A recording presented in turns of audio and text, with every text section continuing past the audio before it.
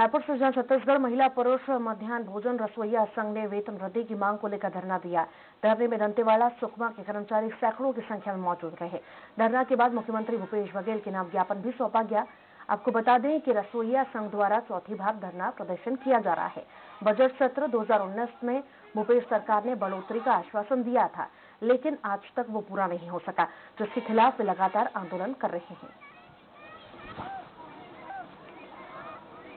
आगे रणनीति हम लोग ये तैयार करना चाहेंगे कि उग्र आंदोलन करने पे उतरेंगे, क्योंकि 1200 देते हैं हमें मानदेय। 1200 में 40 रुपया रोजी पड़ता है।